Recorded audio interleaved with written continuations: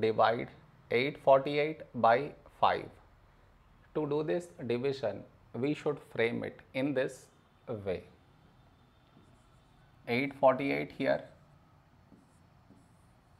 5 here.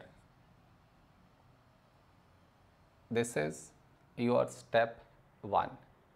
Next, here we have 8, here 5.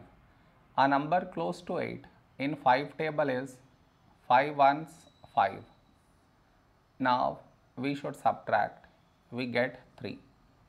After this, bring down the beside number, so 4 down, so 34. A number close to 34 in 5 table is 5 6 30. Now we subtract, we get 4.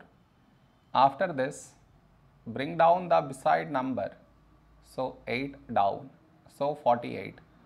A number close to 48 in 5 table is 5 nines 45.